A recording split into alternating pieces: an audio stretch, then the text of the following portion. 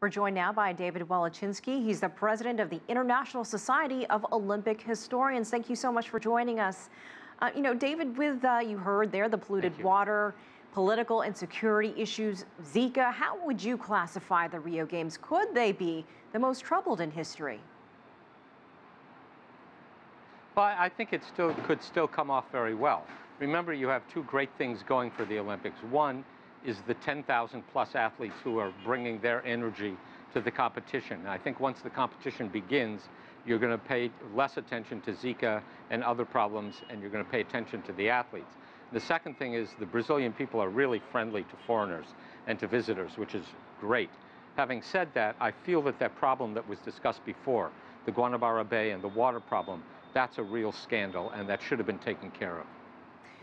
Another topic that has been discussed over recent weeks, several Russian athletes being banned from the Games because of doping. We haven't really seen the full fallout from this yet. So how will the dynamics change without them? Well, we still have to know what's going to go on with the doping scandal. Remember when the IOC, the International Olympic Committee, made its decision about 10 days ago, they announced that there was a four-stage process. The first stage was that the international sport federations would eliminate those people who already had doping problems. Then the list of approved athletes would go to an arbitrator chosen by the Court for Arbitration of Sport. That person would then approve a certain list. That list would go on to this three-panel International Olympic Committee panel, and then they would decide finally who gets to compete and who doesn't. And those who are allowed to compete of the Russian athletes will have to agree to continuous doping testing. So I think in the next 48 hours, we're going to learn a lot. You are there in Rio. You've been around. Is the city ready to host the Games?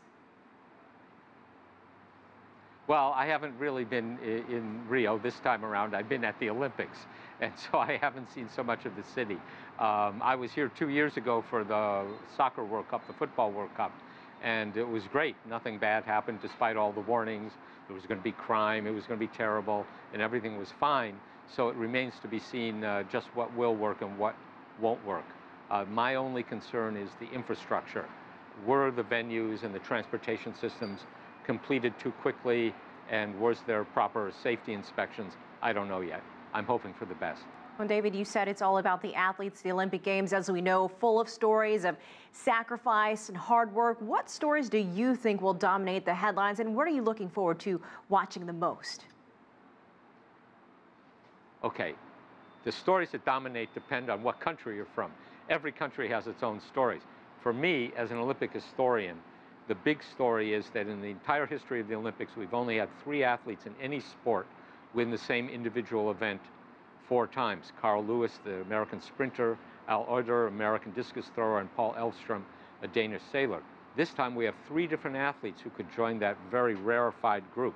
One of them is Michael Phelps, the swimmer in 2 events, and 2 Japanese women wrestlers who've won the last 3 Olympics and are going for a four-peat, as we call it.